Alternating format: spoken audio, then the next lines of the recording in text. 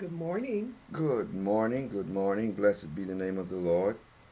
We are continuing with our theme for this week, the Ark. The Ark, which was a piece of furniture in the earthly sanctuary which represented the very throne of God. It was in the most holy place of the earthly sanctuary. There was no other piece of furniture in that room except the throne of God, except the ark. And it was where the presence of God was, the Shekinah glory. It was a light in that location above the mercy seat, which was on top of the ark. And we're talking about the ark this week. And our subject for today is the ark and the two tables. The ark and the two tables. Let me make an adjustment here, and we'll carry on. All right.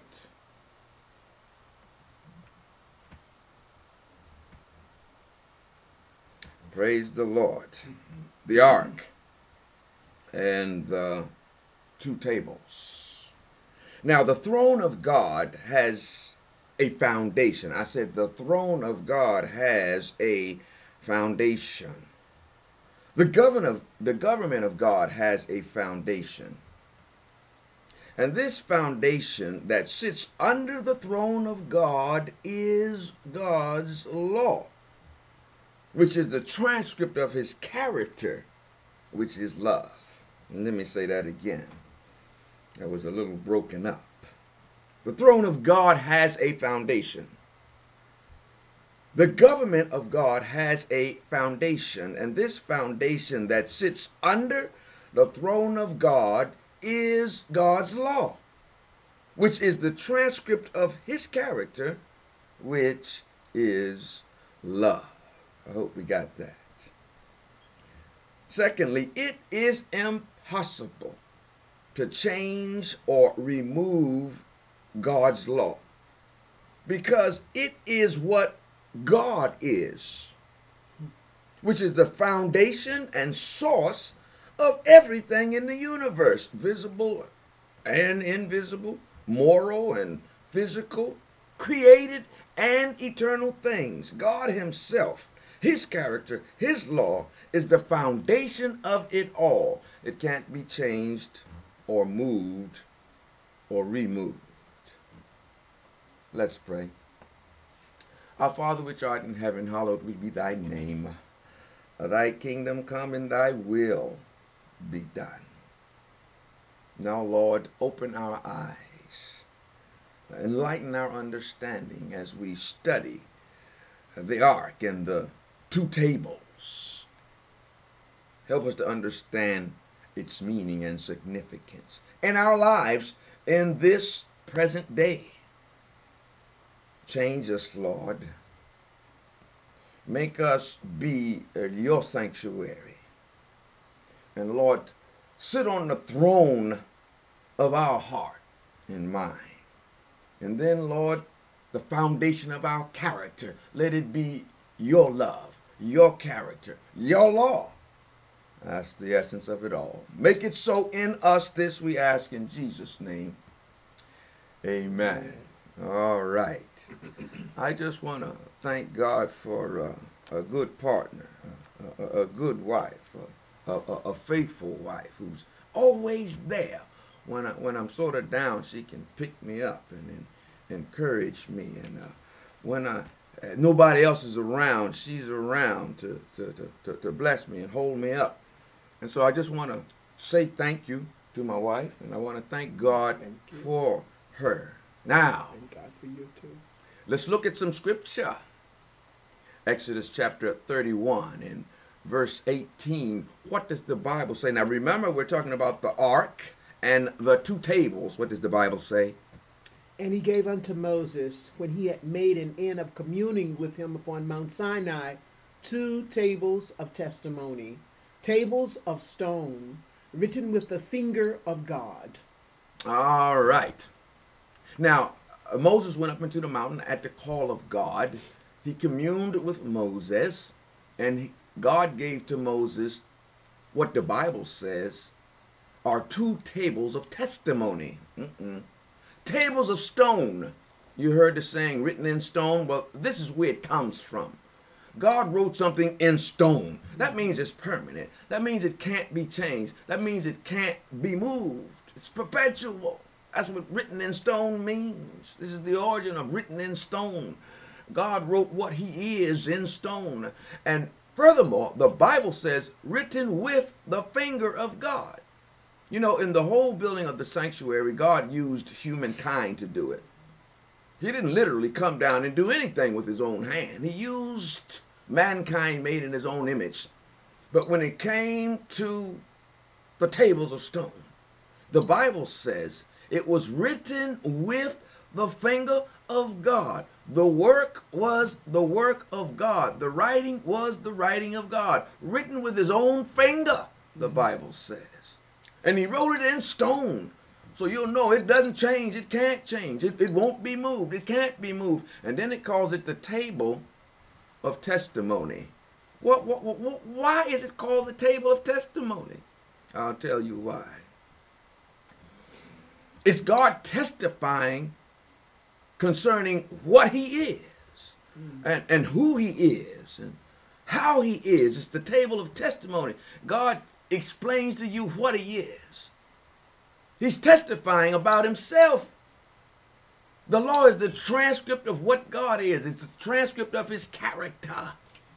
Therefore, it's called the table of testimony. It's the testimony of God about himself. Let's look at Deuteronomy chapter 9 and verses 10 and 11. And the Lord delivered unto me 2 tables of stone, written with the finger of God. And on them was written, according to all the words which the Lord spake with you in the mount, out of the midst of the fire in the day of the assembly. And it came to pass at the end of 40 days and 40 nights that the Lord gave me the 2 tables of stone, even the tables of the covenant. All right, in this text, it has a little addition. This is Moses testifying to the people before he should die. And he's recounting all of the things God has done for his people and with his people. And he referred back to the 2 tables of stone written with the finger of God. The 2 tables are also called the tables of the covenant. The tables of the covenant in the Old Testament or in the Old Covenant. There was a law. In the New Testament, in the New Covenant, there is a law. It's the same law. It doesn't change. You see, the covenant is based on conditions. The covenant is based on God's character and God's faithfulness and God's power and God's grace and God's love. The covenant is based on God himself. And so the 2 tables were actually the tables of the covenant that God would make between himself and his people. Let's make this thing a little clearer. Let's move to Exodus chapter 34 and verse 28. And what does the Bible say? And he was there with the Lord 40 days and 40 nights. He did neither eat bread nor drink water. And he wrote upon the tables the words of the covenant, the 10 commandments. Oh, the words of the covenant, the 10 commandments. Now that's just clear. That's clear. Nobody can mistake that. Now they may not want to agree with it. They may not want it to be the truth. But the covenant is the 10 commandments. God wrote the 10 commandments on tables of stone. That's the transcript of his character. God's law is the transcript of his character. God's law is the covenant that he made between himself and his people. Now let's try to pull all of this together so that we can make sense of this. In Exodus chapter 19 and verses 5 through 8, let's pull it all together. What does the Bible say there? Now therefore, if ye will obey my voice indeed, and keep my covenant, Then you shall be a peculiar treasure unto me above all people, for all the earth is mine. And you shall be unto me a kingdom of priests and holy nation. These are the words which thou shalt speak unto the children of Israel. And Moses came and called for the elders of the people, and laid before their faces all these words which the Lord commanded him. And all the people answered together and said, all that the Lord hath spoken we will do. And Moses returned the words of the people unto the Lord. All that the Lord has said we will do. Let's pull it together. God says, if, starts off with if you will obey. That obedience is so important. Somebody said we didn't have to keep the law anymore. Well, they were wrong. That's the brainchild of the devil. The covenant is the law. Obedience to the law. God says, now, if ye will obey my voice and keep my covenant. We already know that the 10 Commandments is the covenant. It's the words of the covenant. It's the conditions of the covenant. And God says, if ye will obey, then you shall be a peculiar treasure unto me above all people in the earth. And then he goes on to say, and ye shall be a kingdom of priests. That's God's original plan. I want you to know that. Everybody's a priest. That's his original plan. Everybody's a minister. Everybody's a servant. Everybody's a disciple. It's not no big you and a little this person and you just a peon and this one is a king. No, sir, not in the kingdom of God.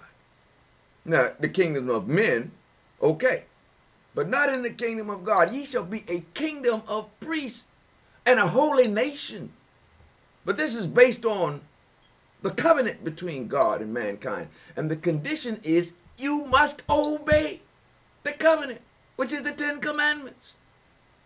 And the people entered into a covenant with God. When the people said, all that the Lord hath spoken we will do, they agreed to do what God said. God said, obey, and they said, we will.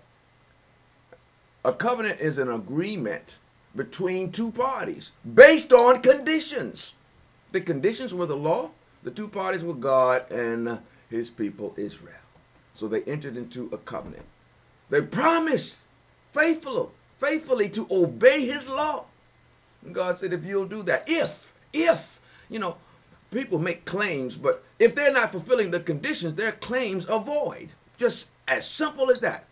They feel like they don't have to live obedient. That's rampant in the church. You don't have to obey. God understands. We're just sinners. We're just humans. In spite of the fact that God gives power, his person, his presence to enable us to obey, we want to dismiss obedience. We want to feel like we can be saved and live for the devil too.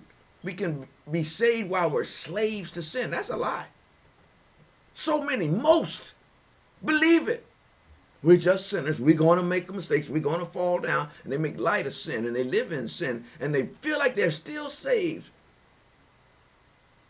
God says, if you obey, and I will enable you to obey. Now unto him that is able to keep you from falling and to present you faultless before his presence with exceeding joy. That's the God we're talking about. The God that says, be thou perfect. The God that says, ye can do all things through Christ which strengthens me. The Bible that says, if ye do these things, ye shall never fall. Let's come up to a different standard, a higher standard. You shall be unto me a kingdom of priests. Everybody was to be a priest. Now, they didn't fulfill that. But that was God's plan, and that's God's plan today. All of us are ministers. All of us are teachers and preachers. All of us. All of us. God help us to come up to the standard that God has for us.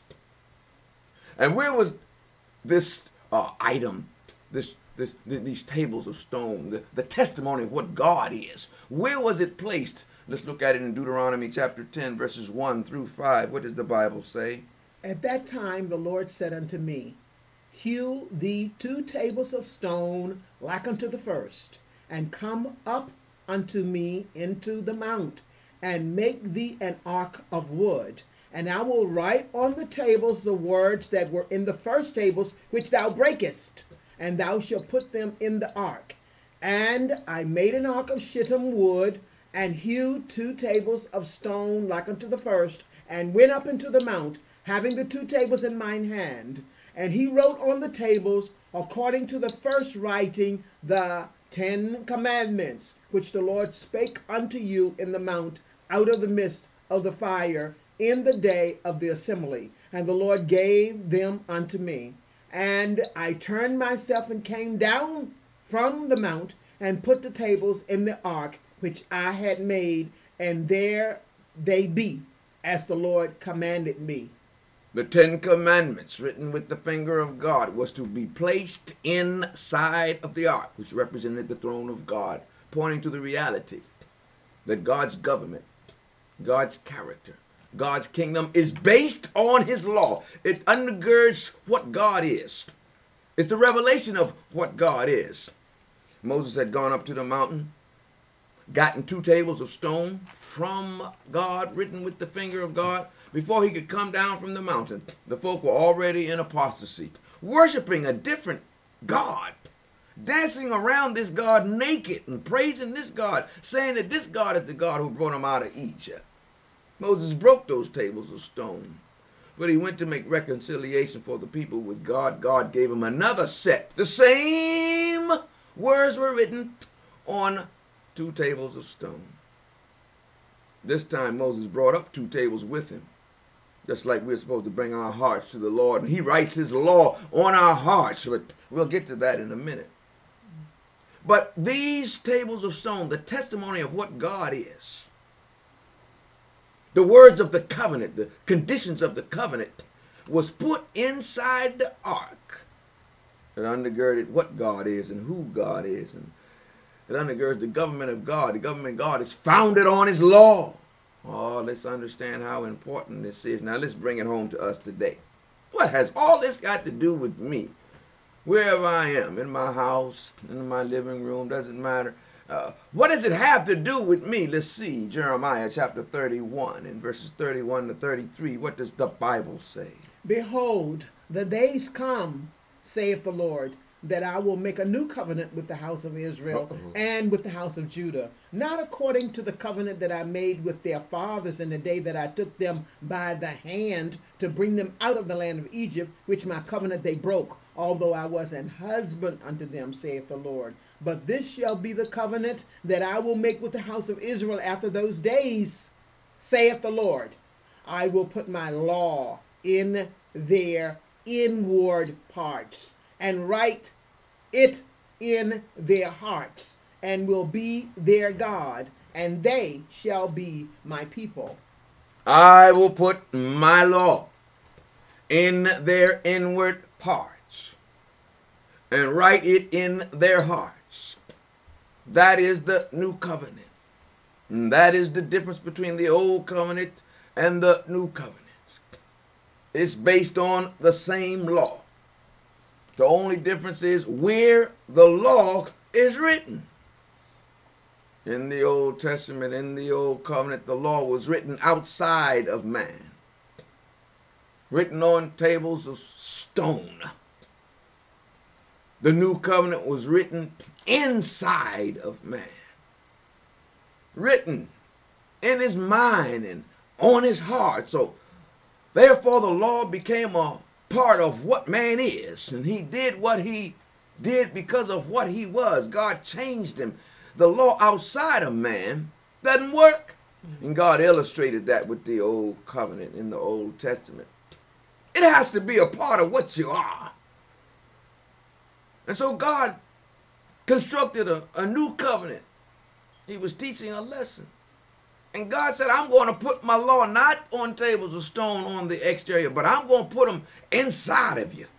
I'm going to write them in your mind and on your heart, so you do by nature the things contained in the law, so that you love the law. You know why? It's a part of what you are. You're not something different and you're fighting to do, something that's foreign to you. I'm going to put it in you, so that my character is in you. That's what the law is. It's a transcript of God's character. God writes his own character of love in you. The new covenant. Here's the way 2 Corinthians chapter 3 and verse 2 and 3 puts it. Ye are our epistle, written in our hearts, known and read of all men. For as much as ye are manifestly declared to be the epistle of Christ, ministered by us, written not with ink, but with the Spirit of the living God, not in tables of stone, but in fleshly tables of the heart. Ye are epistles, ye are the letters of Christ, written not with ink. What you are is not written with ink, but it's written with the living Spirit of the living God. It's written with the ink of the Holy Ghost. And it's not written in tables of stone outside of you or apart from you, but it's written in fleshly tables of the heart. It's written in your mind and on your heart.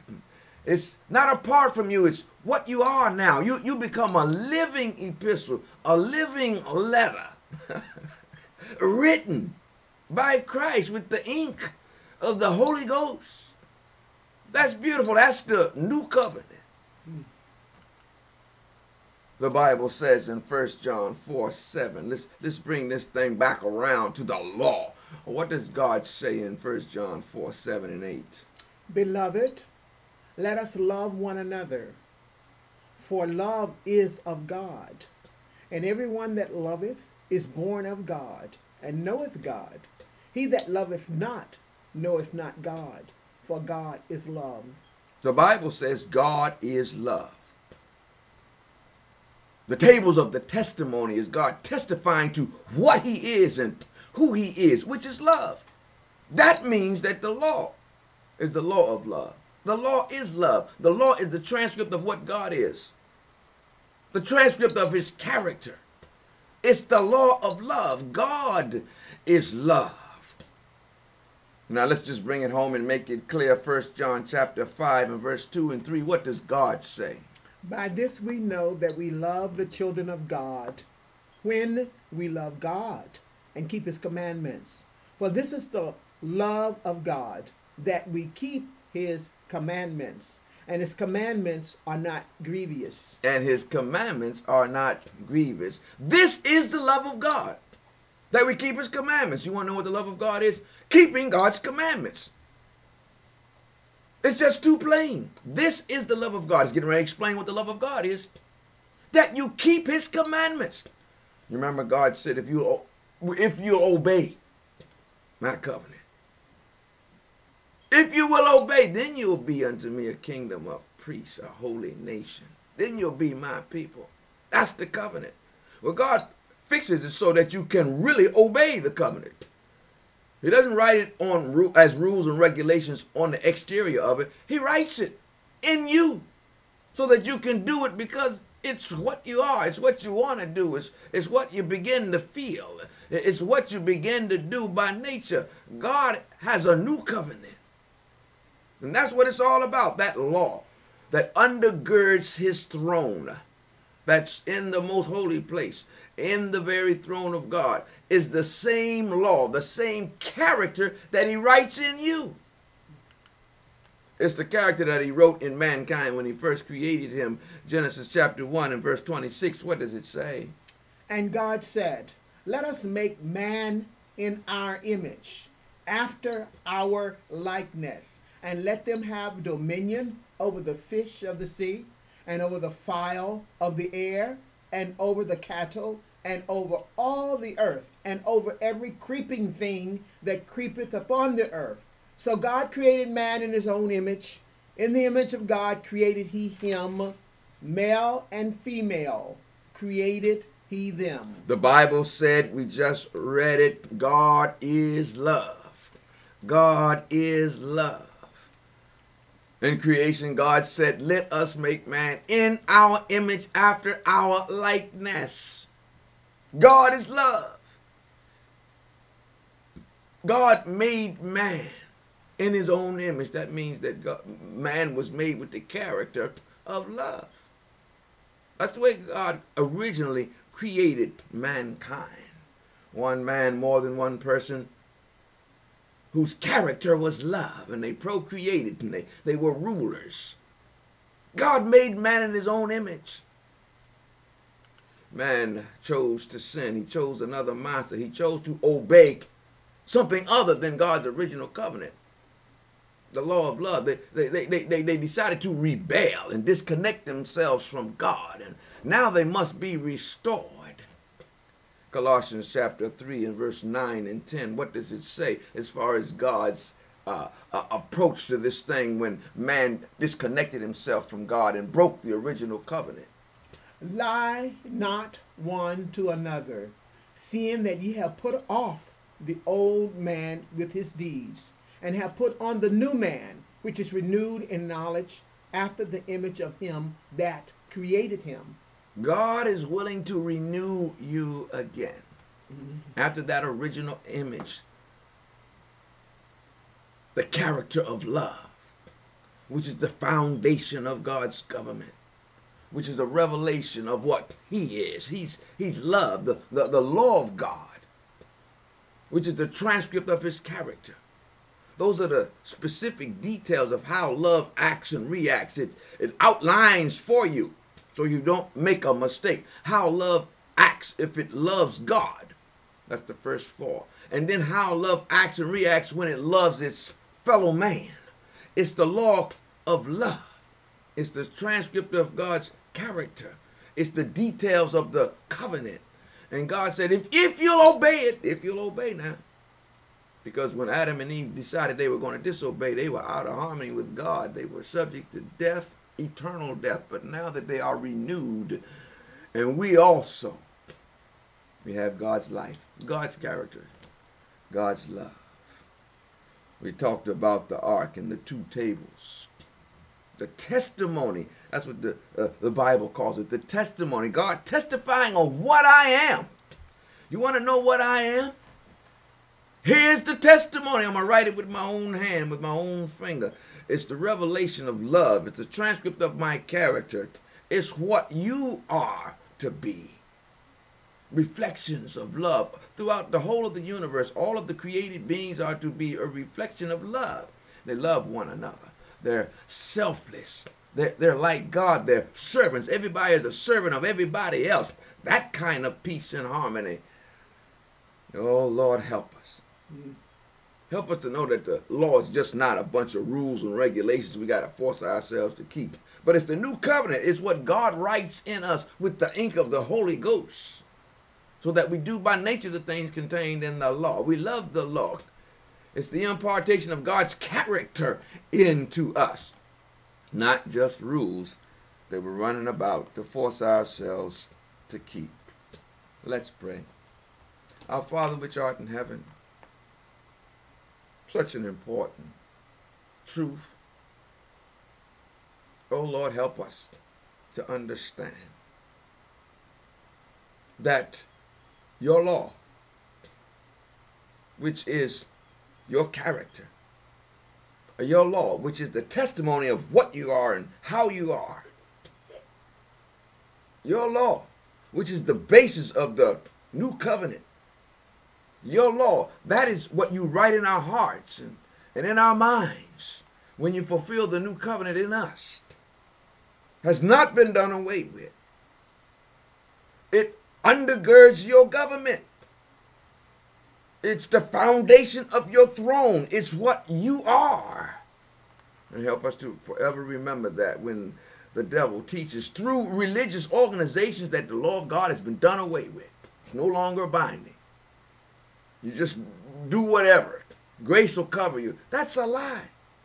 And help us to know better and live better. Help us to do like God said. If ye will obey my voice indeed, then you will be a peculiar people unto me. And you will be a kingdom of priests. All of you are ministers. All of you are disciples. All of you are witnesses. All of you are priests. That's what God says. Help us to take our role. Help us not to just be pew warmers in some building thinking we can't do nothing because we're not the pastor and we're not the elder and we haven't been to school. That's a lie. In God, we are a kingdom of priests. That's your will. Bless us to fulfill it. This we ask in Jesus' name. Amen. Praise the Lord. Praise the Lord.